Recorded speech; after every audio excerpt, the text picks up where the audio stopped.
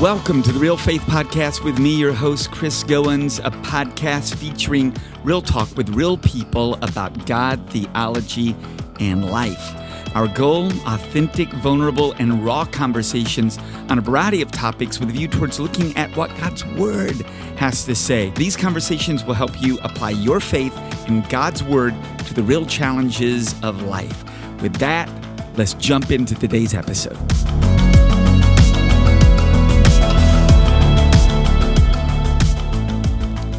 Hey everybody, welcome to the Real Faith Podcast, Episode 1, Season 1.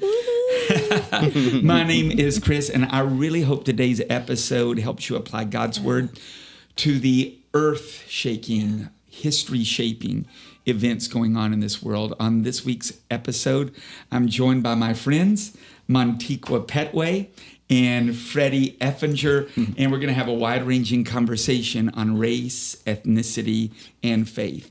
Now, I want to introduce these people to you.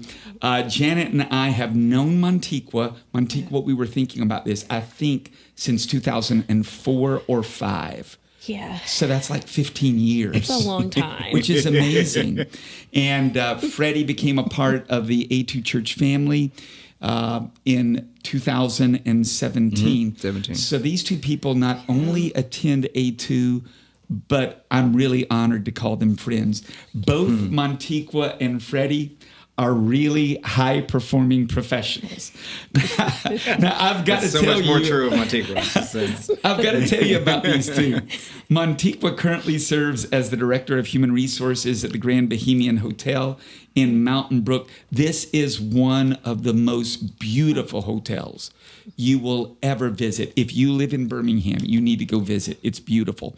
She completed her bachelor's at the University of Montevallo, her master's at Webster University. She has, as you can see, an infectious smile. Montiqua, you are like the quintessential people person. I don't believe there's a person that you've not met or somehow don't know. You're amazing in that way.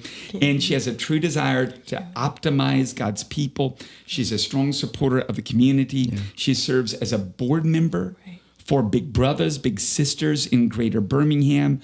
And I love this, Montiqua, because you and I share a little bit of life experience in this area. She works to educate ex-offenders on interview, job readiness, and employment retention skills. Having had a brother who came out of the system, I'm so thankful for people like yourself who invest in that area. Freddie is an attorney at law at Friedman Law Firm.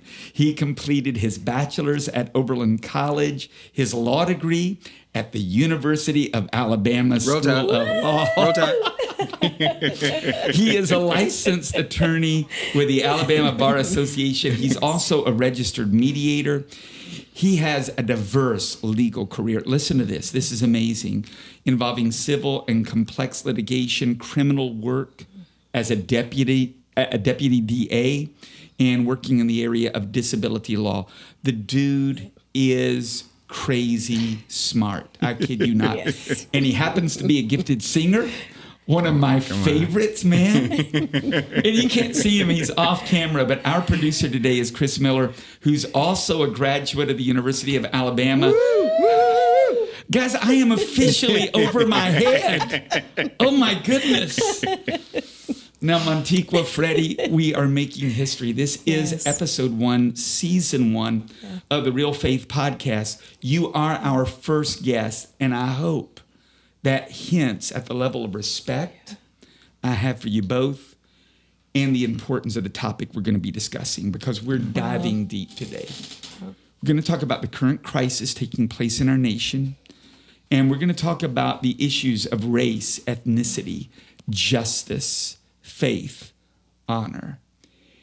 And I really, at the outset, want you to know you have permission to be vulnerable and authentic.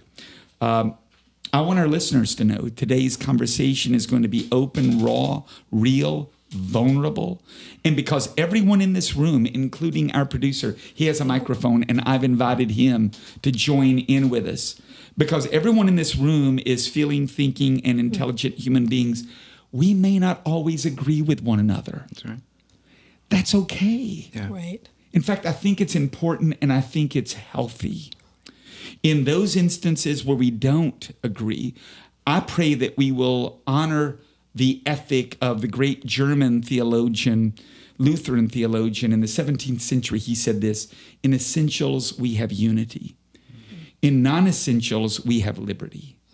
And in all things, we show love. Amen. Right. That's what we're aiming Right. about. Montiqua and Freddie, thank you so much for joining me. Thank you. It's It's an an honor. honor. Absolutely. Let's start at the beginning. Let's do it. I want our audience to get a snapshot of your life, where you were born, raised.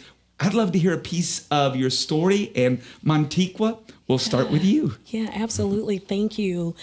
Born and raised in Inslee, Alabama, a place people familiar with the city of Birmingham refer to as the West Side. And interestingly enough, in Inslee, it wasn't known for being a city that was very wealthy. In fact, if you came from Inslee, you were considered to have been doing well if you worked for the post office, the steel plant, Wow. and or maybe Blue Cross Blue Shield. Wow. That was that was the epitome of success. Very low to marginal income families, but we were all rich in love. Wow. Educated at Council Elementary School, and then on to Jackson Olin. And I'll say my mom was a very deliberate woman. Very structured. In fact, I thought that maybe she had been in the military at some point in her life, the way she reared me. Oh, wow.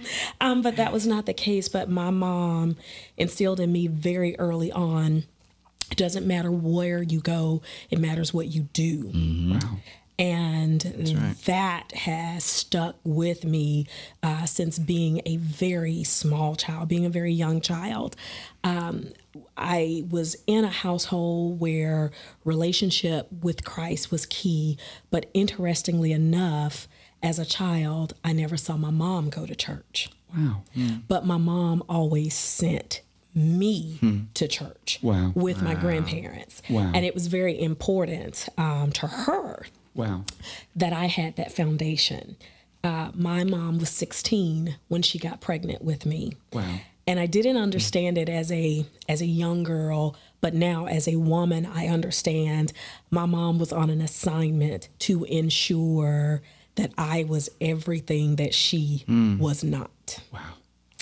And in lies, that's where the sternness, the rigidity, the very structured, disciplined woman that she was, because she was on an assignment to make sure that I fulfilled the things that she did not. Wow. Wow. Yeah. Beautiful. A few years ago, your mother passed. That's right. And I had the opportunity to help officiate Absolutely. in that ceremony with several of the distinguished ministers. Yeah. It was one of the most beautiful homegoing celebrations Thank you. I've ever been a part of. Yeah. There was actually a spirit of worship there. Absolutely. Oh, it was beautiful. Absolutely. Thank you. Freddie, tell the people a little bit about yourself. First off, thank you for having me. I think this is an absolutely incredible opportunity. We're honored, man. I grew up in Woodlawn, so we were the east side. It was an interesting thing. My mother she was, after 30 years, she retired, but she was an educator. And my father was a juvenile detention center officer. Wow. And, it's always kind of funny to watch. And when I tell people that, they usually think that it would be my dad that would be the disciplinarian of the two, but not even remotely. My mom was the one that made sure my brother and we did our homework, that we were doing what we were supposed to do, and that we weren't sneaking off, that we weren't thinking about girls too much if she could control it, doing everything that she could. My dad, he worked from, his shift was actually from 3 to 11. So the only way that I could really spend time with him was that when he got home, I would sneak out of bed and start watching Law and Order or LA Law with him while eating a half pint of ice cream, which may or may not have formed me in some significant way. I don't know. But it was actually both my parents from pretty much day one determined that they didn't care what my brother and I did, but we were going to have to get our high school degree and our college degree. Wow. And anything short of that for them, unless there was some extraordinary circumstance, was a failure on their part. They were not going to allow it. Wow. And they did everything that they could, and they say, you do everything that you can. And Right. I can tell you from my student loans, we did everything that we could. But that always shaped me. It was really, really important from that early time. Education and God were super, super important. Right. I had to go to church. And it's funny, Montiqua, because we had the opposite situation because of a church hurt situation that we had. The church chose my mom instead of my dad. So for most of my life, it was my dad, who used to be the lead singer in the church, who stayed home. Wow. And then I and my mom and my brother would go to church. Wow. But we had to go. Right. It wasn't all, I tried to fake it every possible way. And she would take the temperature in the arm and the mouth, make sure that we're actually doing what we're supposed to do. Freddie, funny you talk about faking it. My mom, true story, every Sunday, once my grandmother and my grandfather brought me home, my sister and I, she would say, so tell me what you learned in church. Yeah. So if there was that accountability built into, what did the pastor talk about? What did you learn? Wow. And you all can tell I'm shy, not. So. I love that. Or even worse, what Bible verse did you learn? Right. Which is like, I really got to pay attention now. One of the things that both of you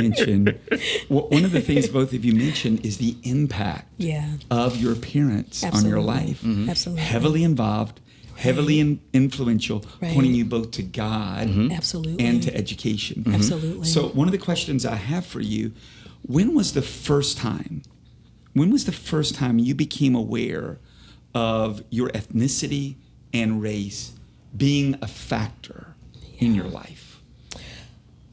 Either of you.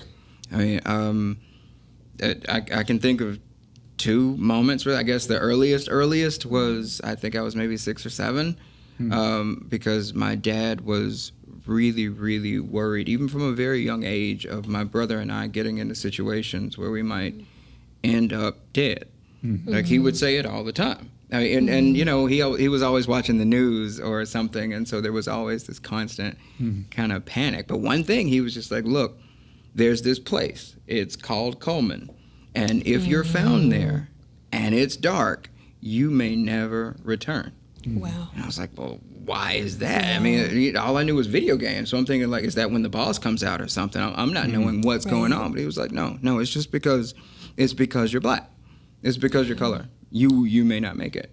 Wow. And so that was, I think I was like 6 or 7. And then when I was in 4th grade, there was a girl that I really liked. I think she was digging me too. I'll be honest. It's cool. Everything worked out. Danielle is amazing. But she happened to be white, and we would sit together in lunch all the time. We'd sit together at the library. We would always pass notes, and we talked all the time. And then one day she stopped talking to me completely. Next day, nothing. Wow. A week later, nothing. So 2 weeks later, I'm like, what's going on? I thought that we were going to get married or something, or whatever it is that kids think themselves going to do. And she told me point blank, my daddy told me I can't talk to niggers. And so not only did I know what my color was, but I also knew that there was some sort of weaponized form of my color, that I was this really bad version of my color. And I cried for a while. So that was, I guess, like somewhere between 6 and 8. Yeah, 4th grade is somewhere around 8, 9 or so years of age. Yeah. Oh my. Montiqua? You know, I think for myself, and it was very frustrating because my first introduction to, I guess, race or ethnicity came from people that looked like me. My mom was a reader. She was very strong in English, and so for her, a lazy tongue was not acceptable. Oh, wow. It was just not acceptable. And my mom drilled in me, use your tongue when you speak. Open your mouth so that people can understand what you're saying. That's right. So that when you speak, people listen. That's right. my friends taunted me and told me over and over that I thought I was white. Yes. Or called me an Oreo.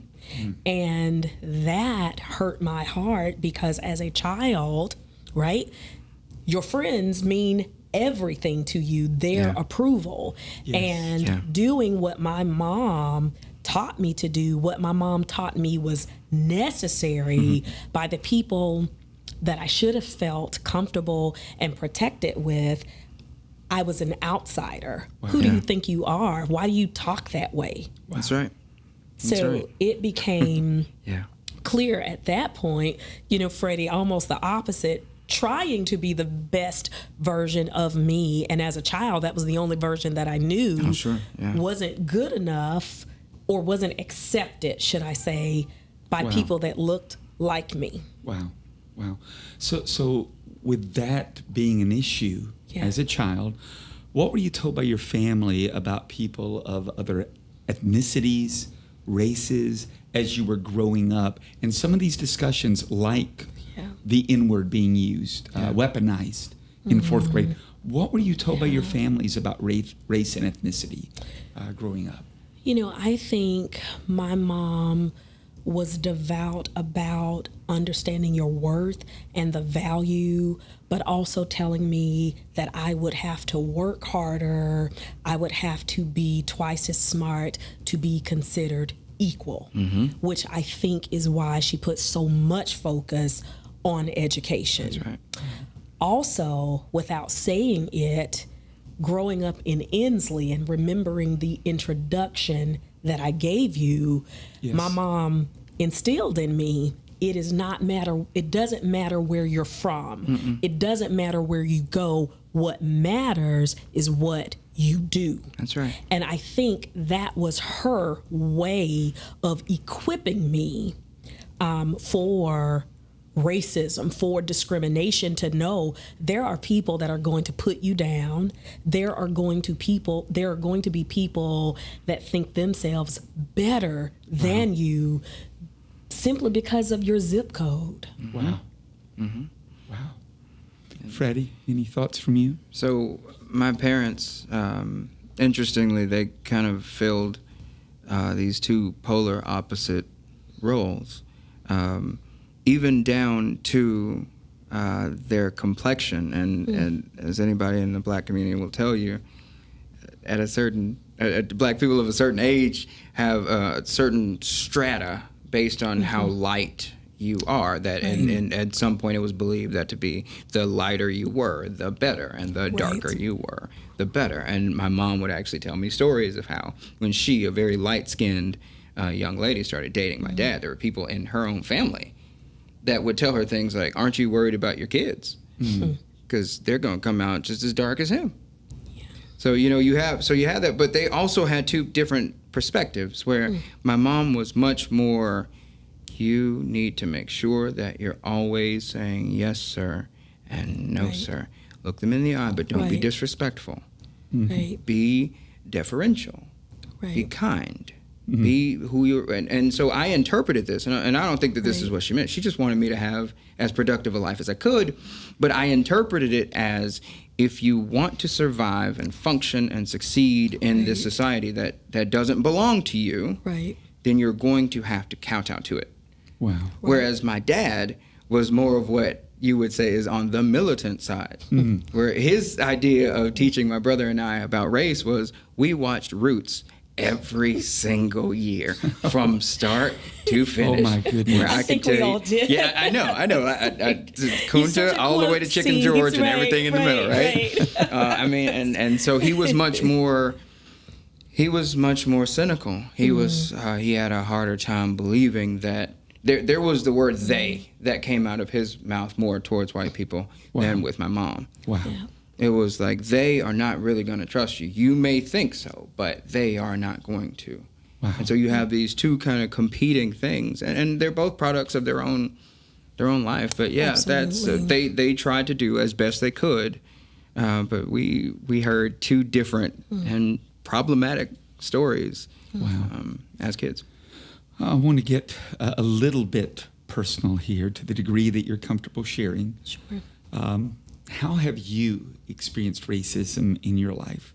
And how has that experience or experiences, how have those experiences shaped, formed you as an individual? How have they shaped, formed your worldview, your position on the issues we're currently facing as a nation?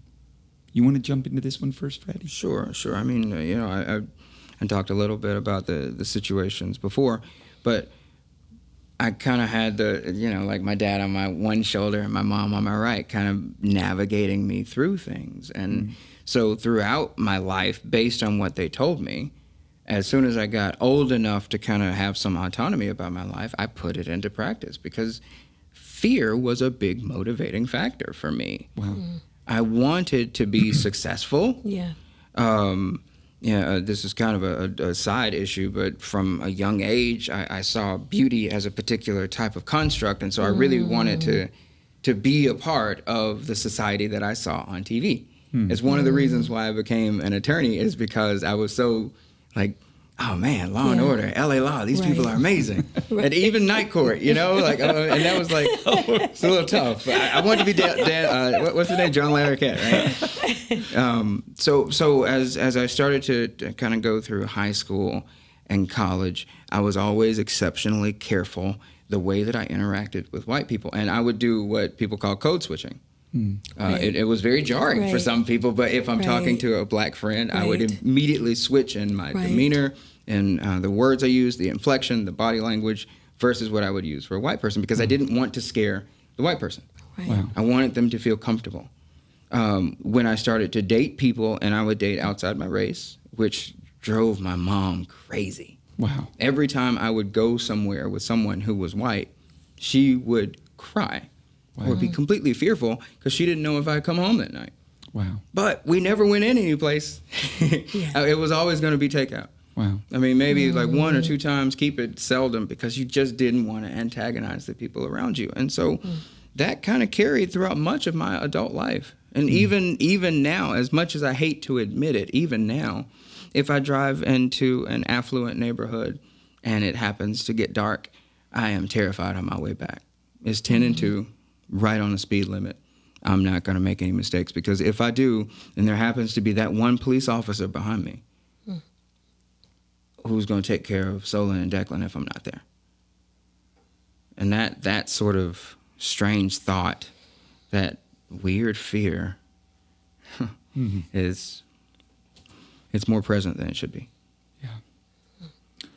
Yeah, you and I have talked about this a little bit in the past, and every time you mention it, it hits me in the chest, because I'm convinced no man should have to live with that fear. But we've talked about it for 3 years, and I know it's very real to you. Absolutely. Absolutely. I'm sorry. It's okay, buddy. I think, at least for me, and one of the things that was so hard about the recent events with George Floyd, because we've had these situations for countless times. It's just too many to count. Too many to count. And each one chips away a little bit at you, but for some reason, this one is the one that broke me, because the sheer humiliation of a grown man having to call out to his mother, and me seeing the face of my children, and then knowing that even despite that grotesquerie, it took protests and riots on a global scale just to get the beginnings of justice.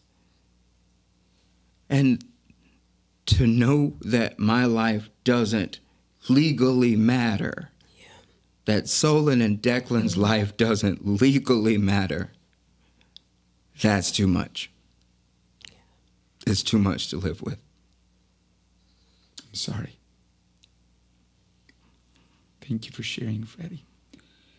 And I don't want to move on too quickly from that, but Montiqua. You know, what's so interesting is some of the beauty of the African American race is that we fight to protect each other. Yeah. That's a fight that started back in colonial times when the slave trade began, and children for no reason were taken from their mothers. Husbands for no reason were ejected from the family. And the resolve, the tenacity to fight, to protect each other, our lives, is in some cases innate in us today. So while I will say I am not a person of violence, and Pastor Chris, I think you and I talked about this a little bit, I can tell you I understand what fuels that innate desire to say, I have talked, I have prayed, I have cried, I have attempted to use the legal system. Yeah. I have utilized every channel that I've been told to use, known to use, and nothing has worked. So now I'm taking it into my hands. Yeah. And that, unfortunately, is why we see protests now turn to riots. Yeah. And it is difficult for me to care about a building when life wasn't cared for. That's right. That is the feeling that I myself, as an African-American woman, I struggle with, because I think I have a brother, I have two brothers, I have nephews, I have friends that I love, and the reality is what Freddie just described. Like literally yesterday, I was driving home from work, and I work in Mountain Brook, so I'm coming up 280. I see an African-American man that appears that there might be a disconnect with his mental comprehension. And I see police SUVs. Jeez. And for the first time in my life, I said, I need to stop, because I want to make sure that Birmingham doesn't end up on the news for beating or taking the life of another African-American man. Yeah. Since the George Floyd case, it's the first time, Pastor Chris, that I have felt I need to intervene because he may not be safe. Yeah. And I think what's most jarring is the system that was dedicated to protect and serve. They aren't protecting. They're not protecting. And so for me, the reality is something different has to happen, because it is more than enough. Yeah. We've exceeded enough. Yeah. We've exceeded far beyond enough. And so, while funny, when you mentioned Coleman, I can remember this. My mother was a housekeeping supervisor, Children's Hospital.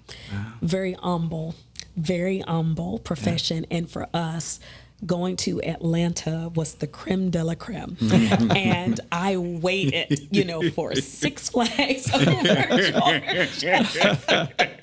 It was like, yes, it is on. Highlight of the year. Highlight of the year. Yes. And then when White Waters came, it was like, oh, yes. We made it big. And I remember, I will never forget this, it was Heflin County. And my stepfather, just because If you've ever been to Six Flags or if you've been to Walt Disney World, just think about that, in the lines in the heat all day, and you are exhausted. Right. Yeah. And the only thing, we wanted to do was get home. Yes.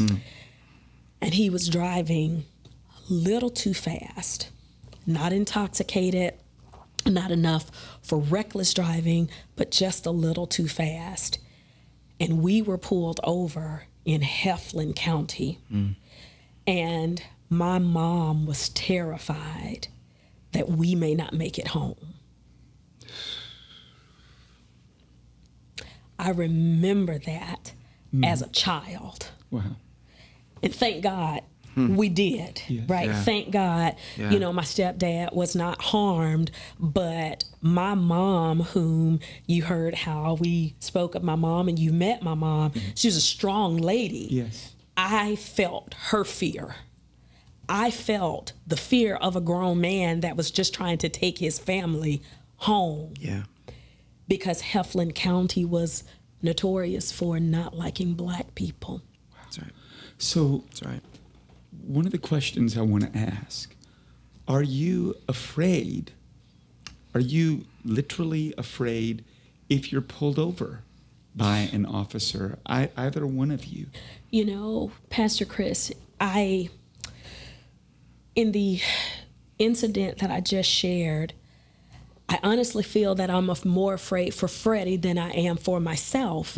But when you think about Breonna Taylor, whom was innocent, it says black women have cause to be fearful as well. That's right.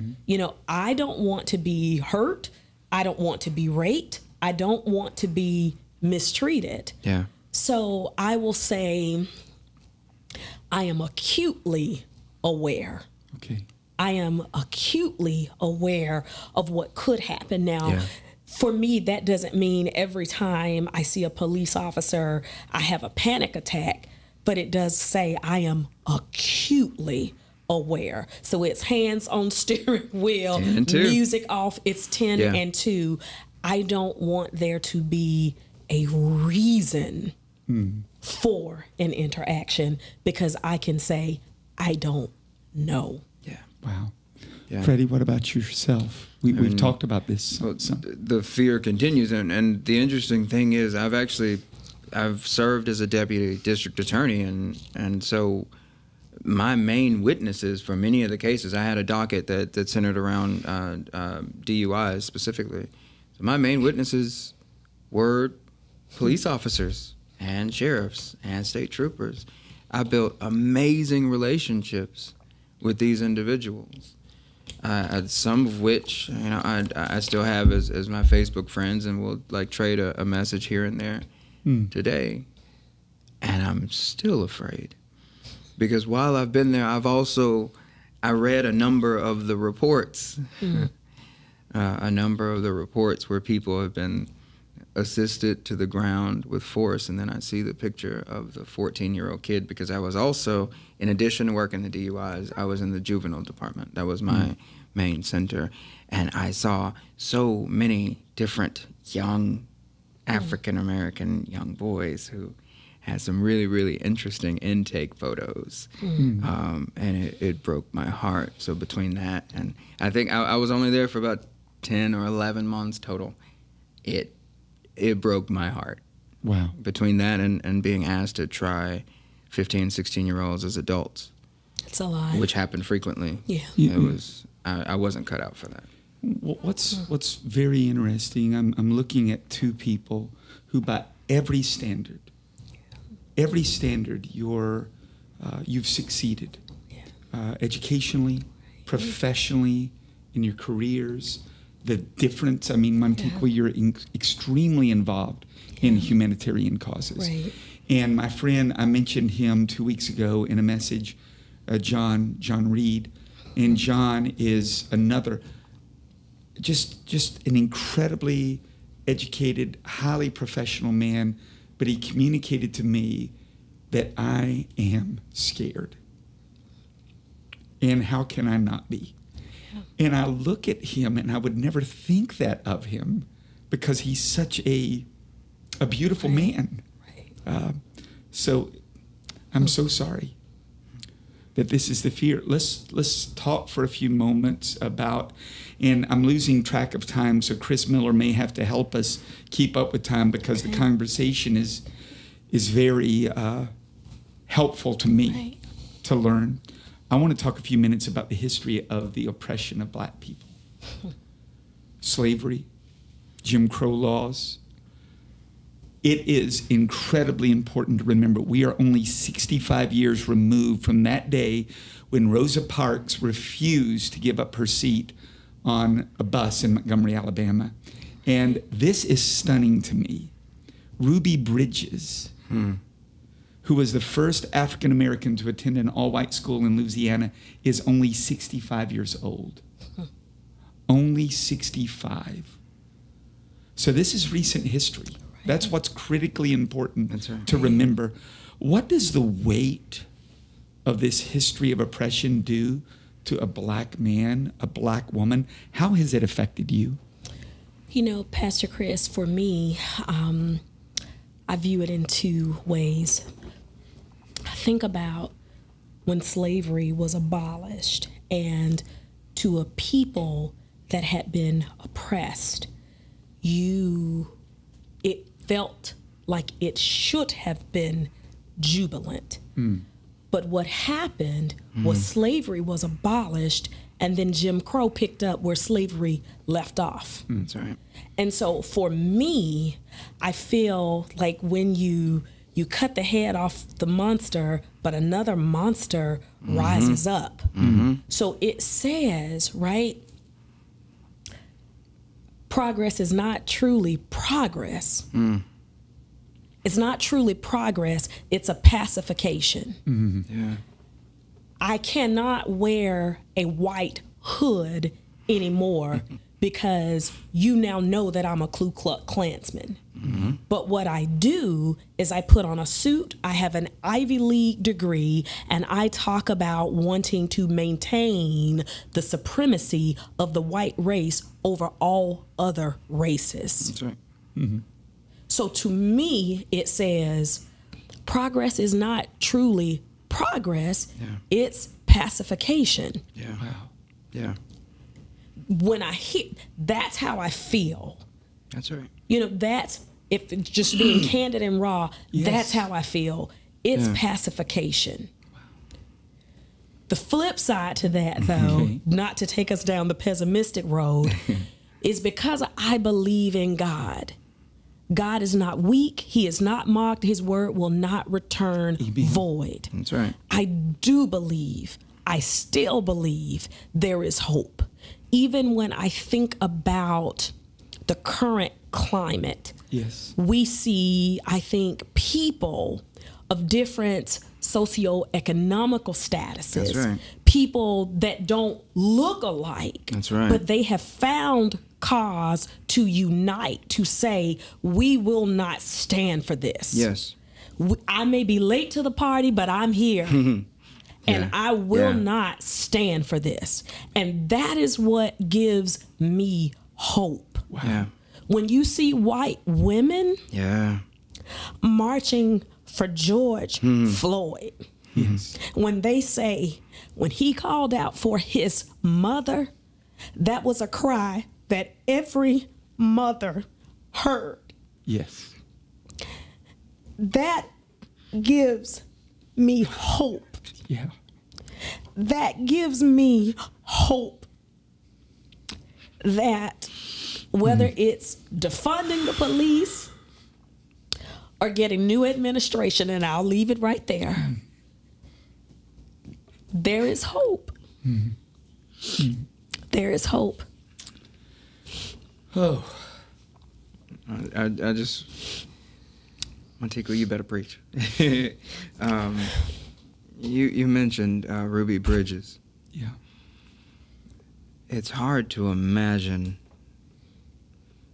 until I actually looked into it what that little girl went through as a 6-year-old. I have a 6-year-old too, Declan. Yeah. He's like me. We both have a smart mouth. Neither of us would have been able to do what she did because she faced these adults. There were rows of adults screaming hateful obscenities and calling her the N-word. And she's 6 as she's escorted by, I think on the first day, her mom and National Guardsmen, because it took actual National Guardsmen to get in there. All of the teachers, all of the parents told the teachers that none of their kids could be in the same room with her. And so she sat in a room alone. And none of the teachers at the time in that school would teach her. So they had to bring in a teacher from a whole separate area, and she stayed in that place alone. She refused to even eat food from that place because she was screamed and told on a regular basis, they're going to put rat poison in that and kill your little tail. She's 6. Yeah. No adult should have to do that. Right. Yeah. But a 6-year-old? But where's the hope? Yeah. The hope is that she's still here. Yeah. The hope is that she is still alive and that her sacrifice and going through that, and I'm sorry, it had to be hell. Yeah. Yes. Every day. Yeah. Yes. Yeah. Allowed me to be where I am, to be able to not just go through my schools, but to also get my law degree and try to help other people. Yeah. Yes. Yes. Yeah. And so I have a lot of hope, not just because, as Montiqua beautifully said, we have allies. Yes. And let's be honest, there's no movement if only the oppressed people That's right. are shouting. That's right. Because they're oppressed. That's right. They don't have enough political will or force to change the situation because otherwise they already would have done it. Right. Right. So between the fact that there are allies Right. also marching, I was involved in a march just this Sunday at Kelly Ingram Park. Yeah.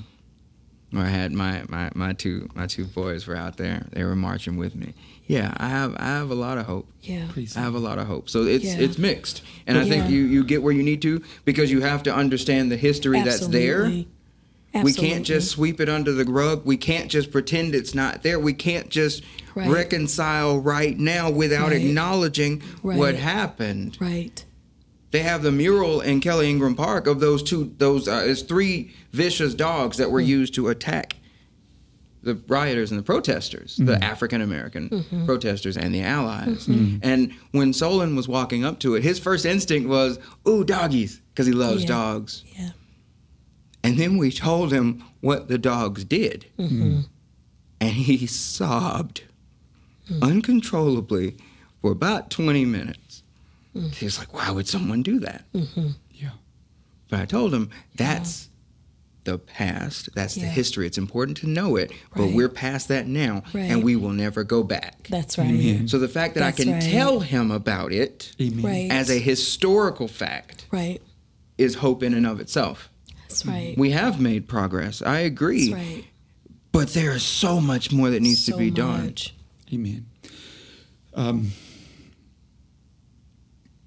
me ask this question. What does the phrase Black Lives Matter mean to you? And from your perspective, why do you think that phrase is polarizing to some people? Black Lives Matter for me is similar to this situation. When I stub my toe really, really hard, I don't rub my elbow. My toe hurts. That's right. An entire people felt humiliated and hurt. Yeah. Not just because of what happened, but how long it took for something to be said about it. The fact that Ahmaud Arbery somehow went from just walking to dead to possible trespasser, but we don't know, but maybe. And that's enough in some people's minds to justify the fact that, well, maybe he deserved it. Maybe he deserved just a little bit. Maybe, I mean, he was looking in that house. I live in Chelsea. If that's the case, then I know about half of the people in Chelsea Park are not going to make it because we all go in those houses when they're there. I'm just going to go ahead and say it. Site so many times. I'm just saying, yes. The rush to justify it is more insult to injury. Yeah. Wow. And so in these moments of intense pain, the statement of Black Lives Matter is simply a necessary solidarity of a broken people. Because what happens when someone's hurt in a family, the family comes together to try and comfort them. Yeah. Montiqua, anything you want to add? You know, Freddie said it so eloquently. I don't know that I can add to it, but he is absolutely right. It is solidarity. Mm-hmm. It is solidarity. Mm-hmm. It is, you need to see me. Yeah. You need to hear me. Yeah. You need to know that I matter. Yeah. I exist. Yeah. You know, I'm not cattle. Mm-mm. I'm not ransom. I am a human being, you know, created by a loving God. Yes. I matter. And so it is simply a cry of solidarity. Yeah. Let's talk about blind spots for a moment. And then I want to move to this conversation about faith and race. Yeah.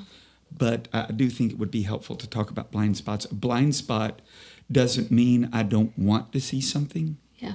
It means I can't see what I'm missing. Mm-hmm. With that in mind, what is something that you think is a blind spot, something that is generally missed or misunderstood by white people when it comes to the experience and lives of Black people in America? In other words, from your perspective, what are some of our blind spots? I even think, as Freddie and I just talked about, Black Lives Matter, and if you look on social media, typically there's a person of non-African American descent that will quickly say all lives matter. That's right. Well, we agree. All lives absolutely matter. Could I pause right there? Yeah. Absolutely. When you say Black Lives Matter, there is no inference that all lives don't matter. Absolutely. You would think that. You would committed to that. You would think, Pastor Chris. But when we talk about blind spots, scotomas, or you're just too ignorant to know any better, you choose. Yeah. For someone to come back and say, all lives matter. Sure. Is the complete, you know, it is not even remotely, you know, what was said. There was never an inference that all lives don't matter. That's right. I am saying at a large number, a disproportionate number of Black lives are taken, in this case, at the very hands of the people that were charged to serve and protect. That's right. That's right. And it's like, if that's one thing that we could help enlighten or increase the understanding, it's not that all lives don't matter. It's, I need you to understand that I am a part of the all. That's right. That's right. Yes. I'm a part of the all. So important. Yes. Yes. Yeah. And blind spots that you think you can help us understand?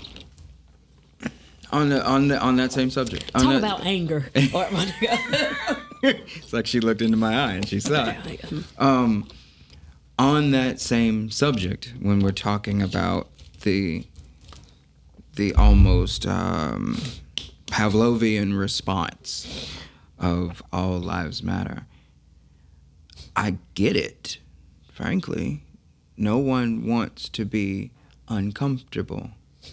No one wants to feel that they themselves have either A, been able to benefit from a country and systems within that country that have put them where they are while others have not, or B, that they have remained ignorant of another group of people's misery for as Right. long as they have. Right. But it's there. So I get that there is a blind spot when it comes to the Black Lives Matter, all lives matter. Mm-hmm. Because it's a defense mechanism of not wanting to hurt. Mm-hmm. But what an irony is that? Because it's the only reason why I'm Mm-hmm. shouting it. Mm-hmm. I don't want to hurt either. Mm. I don't want Yeah. to die. That's right. I don't want that if something happens that there is no response unless people in Paris, Belgium, and Toledo all protest. Right. Right. That sort of, I was talking with a friend and they were really quite shocked at the degree of my hurt because they asked me how I felt, and I said, I have to be honest, it's a combination of despair Yeah. and rage. Yeah. And so when we talk about blind spots, sometimes they are a defense mechanism, but they both intentional and unintentional have to be examined as we move forward towards some sort of solution and as we go about the process of understanding what has happened and trying to plot a new course forward to prevent us from being back here Right. in another 4 to 6 years. Absolutely. Eric Garner was 2014, Yeah. Thereabouts. Yeah. and he says the same words. I can't I can't breathe. breathe. Absolutely. Here we are again. Yeah. We shouted it then, but that wasn't enough. So we have to shout it here, Right now. and we have to shout past the blind spots Yeah. because we can't wait for people to willingly. Okay, all right. I need to change the way I'm thinking. I know changing the way one thinks is hard, and I know that thinking that you had any part in a negative system is painful. But I have no place of hatred in my heart for anyone. I just want people to know that this system exists. It's real. To stop delegitimizing it by making me look at either all lives matter or worse, reminding me of black on black crime, Right. which has also been happening significantly. Right. Which is, if I use the metaphor from before, is I stub my toe and then I intentionally hit my elbow with a hammer so I don't feel the toe. Anybody who grew up in a black neighborhood knows we're not really happy with the crime that exists there. Right. I heard gunshots just about every weekend. It was a fact of life. We actually had a family reunion one year, and my dad comes in because this has happened so many times before, and he's like, "Well, somebody stole my truck again," and we all just laughed. Like, we didn't like that either. Right.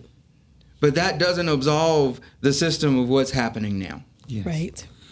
I'm going to ask one more question and then move to Faith. Thank you so much. I'm sorry if I'm sorry, y'all. Please do not be sorry. Man, we want to hear from you, Freddie. Yeah. We need to hear from you, brother. That's right. Let's talk about the role of media in the racial tension going on in America. Does it play a significant role? You know, I think that the media does play a significant role. Point in case, Aubrey, whom the initial story was he was out for a jog, minding his own business. That's right. He was chased. He was chased and killed, Pastor Chris. Yes. But the media somehow spawned that to make it appear that he was trespassing, which clouds a story that doesn't need to be clouded. That's right. And I think that the media should have a responsibility to report truth, not fake news to get ratings, or as if this is some sort of reality show. Yes. No, this is a innocent life that was taken. Yeah. Right. And so I hold the media accountable for some of the garbage that it puts out for its own self satisfaction right. for ratings. Yes. That's right. So I think the media absolutely, right? I think the countless stories that I didn't see on the local news that I found in other places where white officers kneeled and prayed with protesters. Yeah. But the media didn't tell that story because they didn't see that one as newsworthy. The one they showed officers with tear gas, right? So I think that the slanting that the media displays and portrays daily intensifies racial tensions. Yes. Yes. Yeah. Intensifies it. So, Montiqua, one of the thoughts I have, I've just become grieved by media. Yeah. And I'm having to limit my intake of not only news, but movies, TV, reality TV. Yes. Social media Yes. seems to be a toxic wasteland. And I am that far from just abandoning it. So a question that I've been forming in my mind is this: do Christians need to regularly ask themselves, is what I'm listening to or watching helping me or hindering me from becoming more and more like Jesus and loving my neighbor more? Absolutely. Because if it's not, if it's not helping us in those pursuits, it does become toxic. It becomes toxic. Let's talk about faith. Oh, we need to move to hope, don't we? Yes. Let me just say, Yes. Before we move here, in this conversation, we may have to splice it into 2 different episodes, but Sure. this is critical. I believe in a concept called identificational repentance. Identificational repentance. And it's taken from passages like Nehemiah chapter 1. When Nehemiah hears about the ruins of Jerusalem, he sits down, he weeps and mourns for, it says, a certain number of days. Yeah. Doesn't even tell us how long. many? Yeah. But when he begins to repent, he says, I repent for my sin, the sins of my ancestors. Yeah. And he repents in a way as if you would believe he was directly responsible for what occurred in Jerusalem. Well, the fact is, he had been in exile. Sure. He had been a slave. That's right. He was not living in Jerusalem. He was working as a prisoner Wow. in the court of the king. But he identifies with the oppression of that group of people, and he begins to pray a prayer of repentance for sins he had no direct part in. Yeah. And it's really interesting. After that prayer, walls that have been in disrepair for 72 years are rebuilt once he returns to Jerusalem in 52 days. Could there be a direct tie between his willingness to own Yes. and repent for sins he was not personally responsible for, and the breakthrough and the rebuilding of those walls? And I wonder, that's one of the things I don't understand about Christians. I actually stood on the Mall of Washington, D.C. with almost 1 million men, a very ethnically diverse crowd. And one of the reasons we were there was for racial reconciliation. And a part of that gathering was this identificational prayer of repentance, Yeah. where we found an African-American brother or a Native American brother, someone of a minority. Right. And we went through a process of identificational repentance. Wow. And if I could call on the church to do anything, it would be 2 Chronicles 7:14. If my people who are called by my name will humble themselves, Yes. That's if they will turn from their wicked ways, if they will Yes. repent, Yes. Yes. I will hear from heaven. That's right. And I Yeah. will heal their land. That's right. Yes. And I feel this Yes. just craving Yeah. that we need this. Yeah. So let's talk Yeah. about faith from your perspective. I'm sorry for my little diatribe No, there. thank No, you. preach, That's good. preach. That's what you do. right. That's right. You're the shepherd. Come on. That's right. A2 Church Yeah. is a diverse church, but approximately 70% of our congregation is white. What do you wish our white congregants knew and understood that we may not know and understand? It goes back to what you literally just said. Now, we have to understand what it is we're turning from and then turn. In Acts chapter 3, you have this amazing passage of repent so that A, your sins will be forgiven. That's right. But more importantly, so that a time of refreshing Yes. will come from the Lord. Yeah. Yes. But you can't get your refreshing until you do your repenting. That's a sermon. Yes, Freddie. And so, again, Yeah. I that is one of the hardest things to do as a person. David had God's heart, Yeah. but had to basically get straight up shamed by Nathan, his Yeah. best bud, before he even recognized what he did. Wow. Yeah. Yeah. We have to come to grips with, even though I may not be exactly part of the system, even though I didn't actually do the thing to you that you are confessing to be hurt by, because we are one body, when a part of the body hurts, Yeah. the whole The body, body hurts. hurts. We all must identify with the hurt, not Right. discredit it, not help to create in a part of the church body, in the black part of the church body, this form of psychosis, because you've told me that what I'm saying is a figment of my imagination, and I have to second guess who I am while I worship, choosing then between the Holy Spirit moving and the rage that's always there. We are one body, That's right. and we all hurt together, That's right. That's right. and we can all turn together. That's right. And not only can we get the time of refreshing in our church, but then we will go and be the lighthouses that we were called to be in the first place. Well, that's Yeah. beautiful. Yeah. We've already seen the really, really tough circumstances and outcomes that can have when there is misunderstanding, Right. and in turn, church hurts in a church. In recent events in this very city.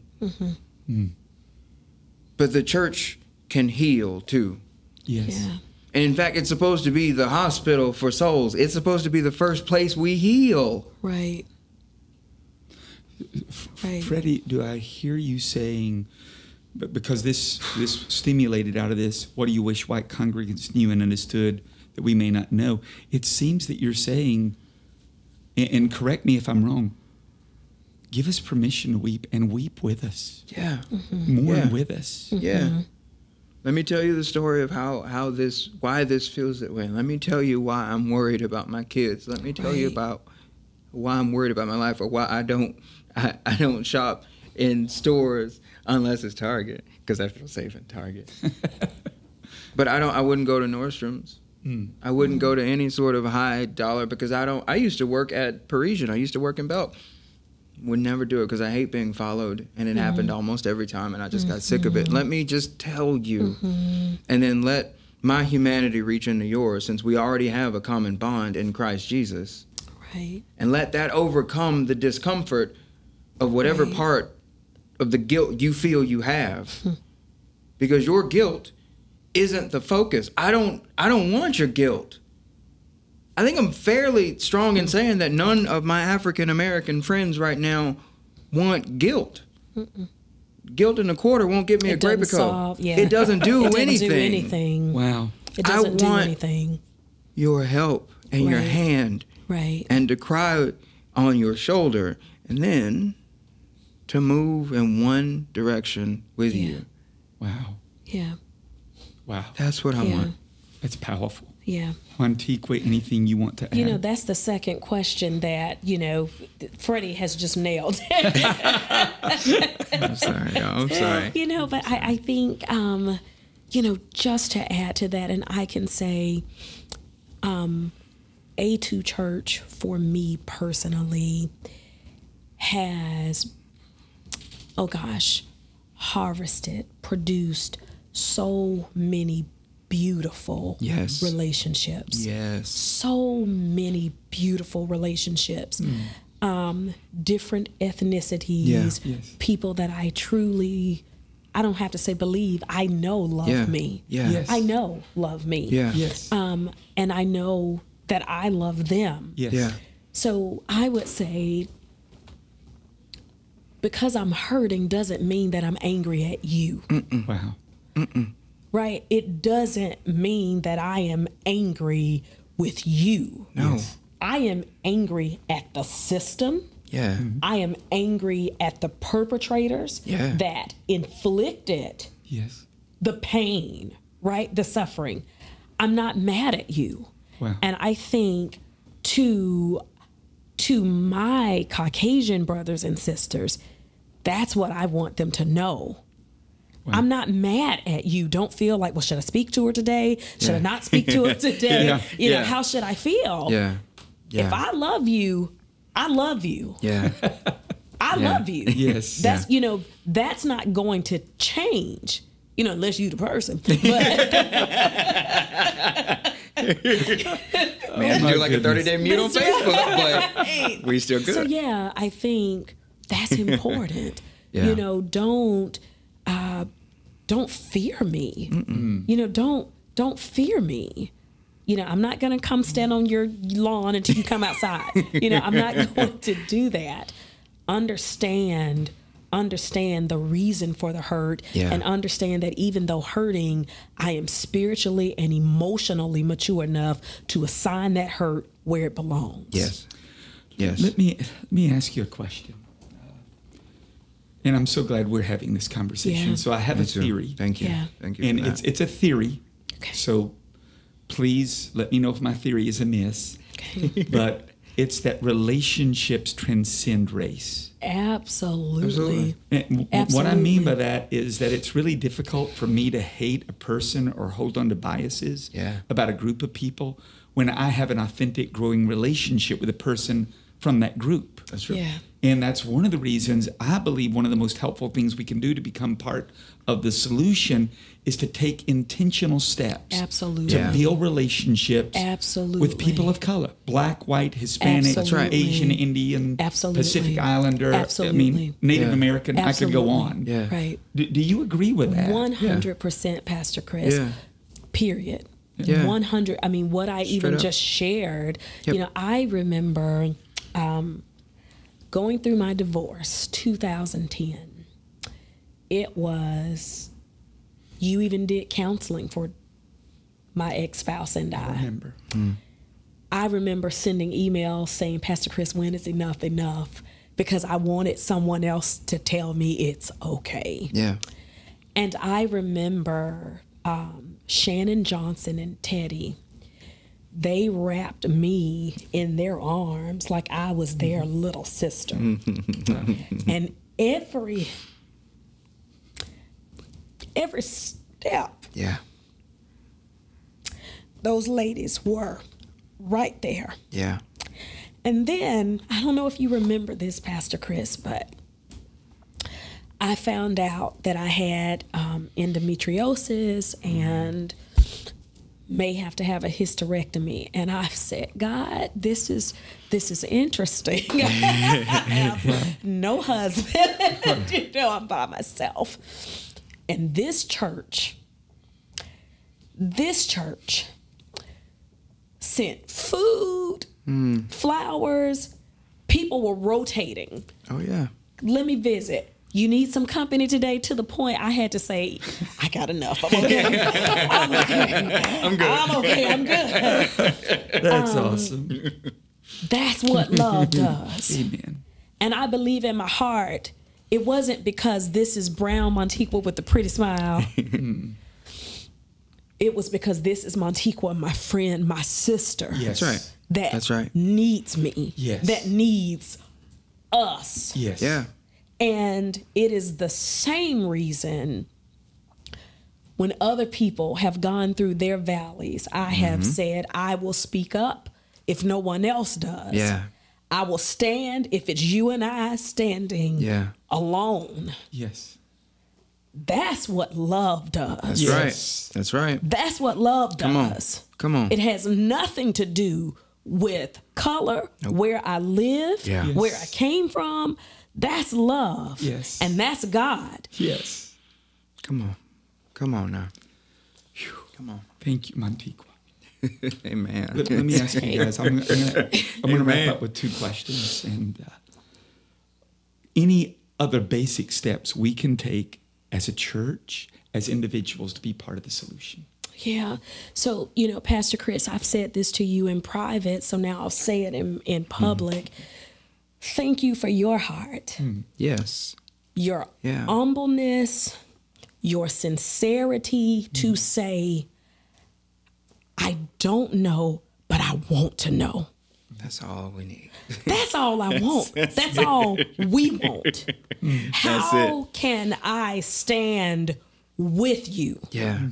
Because I see enough is enough. Yeah.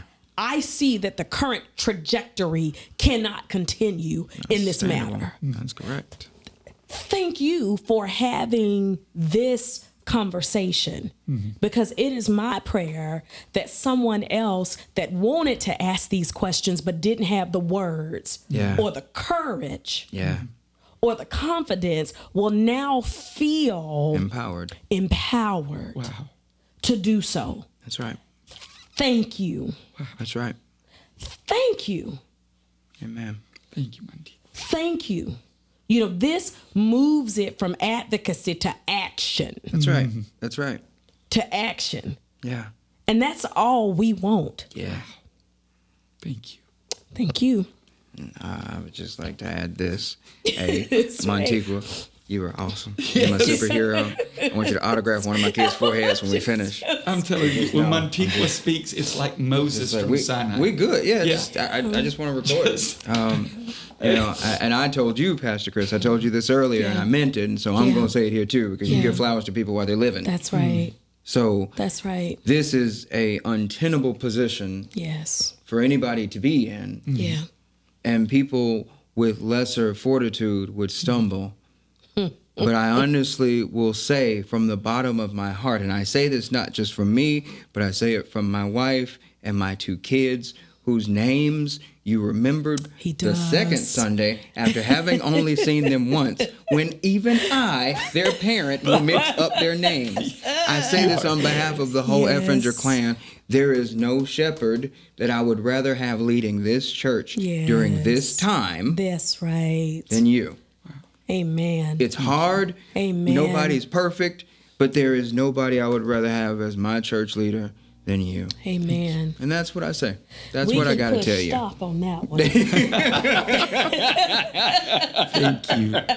Well, Montiqua and Freddie, I had another question, but I think I'll save that for another conversation. I want to wrap up. I want to wrap up with a beautiful prayer I became familiar with just this morning, written by an African-American lady. And I think it so summarizes God's heart for this moment. Her name is Phyllis Unkefer. I'm sorry, I'm totally mispronouncing her name. It's okay. But she is a colleague of Melissa Helser's, and I love Jonathan David and Melissa Helser. Yeah. We sing a lot of their worship songs here, and Phyllis is a part of the 18-inch Journey community. She's an African-American lady and close friend of Melissa's. And this morning they shared this prayer, and I'd like to close with that. Okay. To the Father of every family on earth, to Jesus, the great reconciler, to the Holy Spirit, healer of our broken hearts. Yes. Have mercy. we bow our knees before you. Yes, God. Thank you that in your love you bring sin into the light. Yes. Forgive us as a nation for the darkness of racism that we've allowed to exist in our cities, systems, neighborhoods, and in our view of one another. Have mercy. Yes. Have mercy, Jesus. Carve humility in our souls. Pour the oil of your Spirit into our pain, fear, and confusion. Today, empower us to move toward each other in compassion, quickness to listen, honor for the sacredness of every human being that has been created in the image of God. Yes. Give us courage to boldly uncover oppression and grace to hear each other's pain regarding race. We reject both division and denial. Amen. We reject the devaluing of human life. Yes. Father, you've given us the ministry of reconciliation, and we cry out to you for guidance and steps to take. Lord, awaken humble conversations between neighbors and friends across this country. Wash our relationships with healing. Yes. Rebuild trust that has been broken and protect our existing bridges of connection. We join your prayer in John 17. Make us one with you. Yes, Lord. Jesus. Give us the endurance and commitment it takes to do the hard work of true unity. Yes, Lord. Jesus, the one who knows our humanity, the one who weeps with us. Yes. Help us follow you on the narrow road of love. Amen. Amen. Amen. Amen. Freddie Amen. Effinger, I love you, Danielle, Solon, and Declan. He I did it thank again. God for you. Montiqua, I love you. 15 years. Yeah. My wife and I Yeah. think the world of you. And I'm going to affirm today, as you were speaking, I just know this, Montiqua. Come on. Come on. There is a significant call up on your life. And it's been there, and both of you had that. But there's a call that's a little different than what you're doing now. And I sense it so strongly every time you speak, and I can't wait to see what God is going to do next. Amen. Thank you for joining me for the first episode of the Real Faith Podcast. Yay. Love you guys. We're over and out. You just listened to the very real, raw, unedited thoughts, feelings, and hearts of two beautiful people I have the honor of calling brother and sister. As we wrap up this episode, I have a few closing thoughts, because the purpose of Real Faith Podcast is that we'll feature conversations on a variety of topics with a view towards how we can apply our faith and God's word to the real challenges we're facing. So here are a few applications from this episode. First of all, thank you for listening. And yes, that is an application. If you listen to the entire conversation, my hat is off to you. Way to go. Scripture talks about the value and importance of listening. Proverbs 18:13, answering before listening, it says, is both stupid and rude. I know that's a really in-your-face scripture, but that's what it says. And James 1:19 in the Message is one of my favorite passages.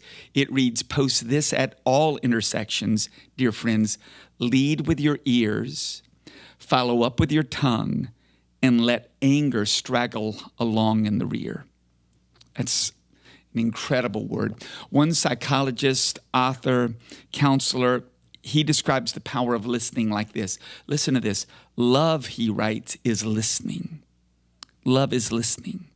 Love is the opening of your life to another through sincere interest, simple attention, sensitive listening, compassionate understanding, and honest sharing. An open ear is the only believable sign of an open heart. You learn to understand life. You learn to live as you learn to listen. So thank you for listening. I love what Tim Keller once said. He said, we could do a far better job at patiently listening. In fact, he said, we should not talk until we can represent the opposing viewpoint with empathy, so that a friend with a different point of view says, yes, that's my hang up. I couldn't have put it better myself. Only then, Keller writes, should we respond.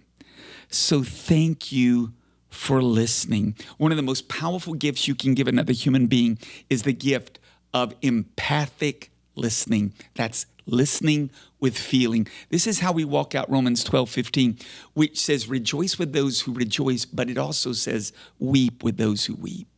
So thank you for listening. That's number one. Number two, make it your goal to pursue understanding. You know, understanding is essential when it comes to this subject matter. One of the biggest complaints I've heard from people of different ethnicities is they just don't seem to understand. They don't even want to understand. On the other hand, when two people connect and pursue understanding, people walk away from that kind of interaction saying something like this, I feel so understood. They actually listened to me. They wanted to understand. Unfortunately, when it comes to different ethnicities, many of us try to tell people who are different from us how they ought to be, how they ought to feel, what they ought to do, what they ought to change, and that never works. Stephen Covey was so wise when he wrote decades ago, we need to seek first to understand, then to be understood. Proverbs 20 verse 5 says it like this, people's thoughts can be like a deep well, but someone with understanding can find the wisdom there. And there's a lot of wisdom that was shared in this episode. Draw it out. Always make it your goal to pursue understanding. 3, final thought I have for you in terms of application. Always choose honor and civility. I believe, this is personal perception here, I believe honor is stronger than racism. Now, I know dishonor is powerful. It's a force to be reckoned with. But in the long march of history, it pales in comparison to the force and power of honor. And honor is one of the things that is severely lacking in the national dialogue we're having right now. Let me make certain you know what I mean when I talk about honor. Honor assigns value to someone, regardless of who they are, what they look like, what they've done. It's deciding to place high value, worth, and importance on another person by viewing him or her as a priceless gift because they're made in the image of God. And get this, honor isn't something a person should have to earn. Honor is a gift that's given, and it's a decision that we make every day. And the Bible says this, be devoted to one another in love. Honor one another above yourselves. Honor is one of our core values at A2. We say it like this. I'll only read you part of it. Honor is our gift. We honor up. We honor down. We honor all around. So let me give you this passage in closing. It's James 3, 17, 18. But the wisdom from above. James has described an earthly form of wisdom, but he says this, but the wisdom from above is first of all pure. It's also peace-loving. It's gentle at all times. It's willing to yield to others. I've got to say that again. It's willing to yield to others. It is full of mercy and the fruit of good deeds. It shows no favoritism, and it is always sincere. The word means authentic. And then I love the way it closes. And those who are peacemakers will plant seeds of peace, and they'll reap a harvest of righteousness. Let's be those kinds of people. Hey, thank you for listening to the first episode of the Real Faith Podcast with CHRIS Goins. We'll be back next week with another episode, so make sure you subscribe, make sure you like. I can't wait to talk with you and have another conversation next episode. God bless. Have a great day. This has been the Real Faith Podcast with CHRIS Goins. Thanks so much for listening. Don't forget to like and subscribe, and we'll see you next week.